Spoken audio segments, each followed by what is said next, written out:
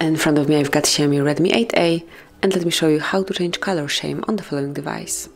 So first of all, you have to open the settings, then find and select display, and here just click on color shade right here, and you can pick one from the auto mode, so it can be warm, as you can see it has been changed, or also cool.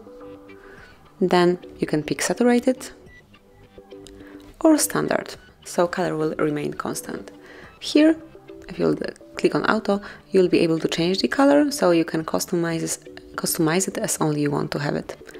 And actually that would be all. This is it. Thank you for watching. Please subscribe our channel and leave the thumbs up.